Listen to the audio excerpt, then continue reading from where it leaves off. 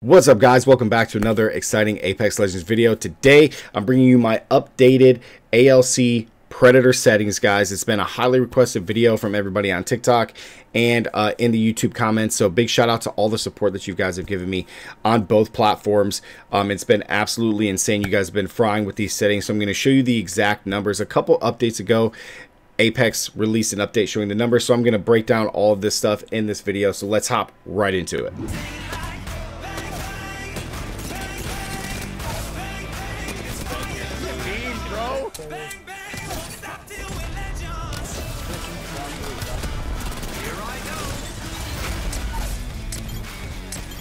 Let's go, baby. All right, now we're gonna hop right in, guys. So I want to say that these settings are both going to work for console and PC. Okay, it's the same exact settings I have in the last video, which I'll link above. If you haven't checked that out, check it out. But it just seemed like a lot of people had difficulty with the number of ticks that I went up or down on my settings, so I'm just going to break all of it down in this video and you guys get to see the numbers. So I'm not going to go through everything again because it's all the same stuff from the same season that we're in season 8. So I'm just going to show you a couple of things that I've changed in my settings. I'm not going to go through an entire breakdown of everything. I'm just going to show you some of the stuff that I've changed, and then I'll show you the ALC settings and how to get to it. So on the gameplay thing, the only thing I changed here, guys, was colorblind mode. I changed it to Trinopia. I really like it. It makes it a whole lot easier to find my targets inside of dark areas, bang smoke, caustic gas. It just makes it a whole lot easier to see my targets.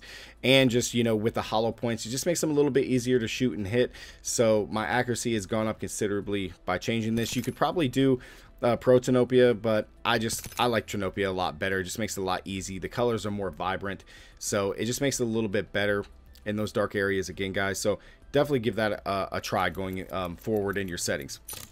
Next, let's get over to controller. So the first thing I want to point out is the survival button. Okay, survival button. This was added during the caustic event, where you have a survival slot in your inventory for the mobile respawn beacons and the heat shields. Now, normally if you have this on, left on the D-pad was to access that item. Okay, but the problem with that is that left on the D-pad also inspected your item or did your little kunai twist on your heirlooms for your legends. So if you turn this off, this allows you to inspect your weapons again and do your little tricks with your heirlooms, because who doesn't want to see those animations, man? I mean, unless I'm in a hardcore ranked match, you know, I don't care to have this on. I did have it on for ranked for the heat shields, but otherwise turn it off and have fun with those animations, guys. So next is, you're going to look on the screen. You're not going to see the ALC indicator. It's just not here, right? They took it away. I'm not sure why, like it's some kind of big prank, but you can still see my ALC settings are enabled. I'm not sure why they got rid of this, but for those that don't know, all you're going to do is just use the D-pad, go down to vibration, and you're going to press down on the D-pad one more time, and you'll see ALC controls, find two specific aspects of look controls for a custom feel, and it disables some basic settings when enabled. When you see that, all you're going to do is press X, and then it opens up your custom controls. I'm not sure why they took that away. It's the most bizarre thing I've ever seen, but they did it. But that's how you get to it if you guys didn't know. So going through here, they updated this with the percentages for, you know, just to make it easier for people who use ALC settings. So again, guys, I apologize if I didn't make it clear enough in the last video, but let's go through the settings so that way you guys can have the exact percentages on my settings. So dead zone 3%, outer threshold 1%. Response curve is 10, which is default. Excuse me, yaw speed is 320.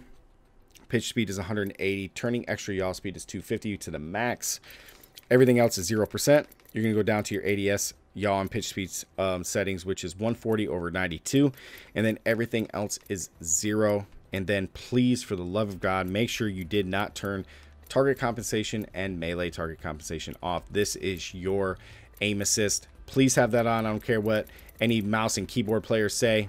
ALC, or excuse me, aim assist is absolutely insane, but feel free to play with it without if you want. Hey, but here are the percentages, guys. If you want to take a chance, just, you know, pause the video, copy these settings.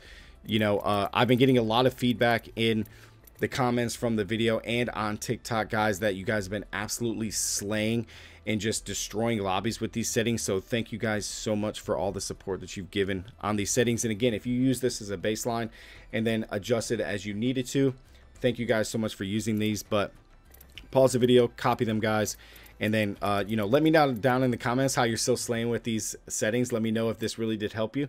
So that's going to do it for today's video, guys. It's just a quick update to the settings. This video will be up here in a little bit, so you guys can fine tune all your settings. But thank you guys so much again. And one more time, guys, if you come back to the controller settings, just scroll all the way down, go down to vibration, down one more time, X, and it opens it up for if you're still having trouble finding that. But yeah, thank you guys so much. If you guys did enjoy this video, make sure to drop a like. Let's see if we can get this sucker to 100 likes or more. And if you guys are new here, be sure to consider subscribing to the channel.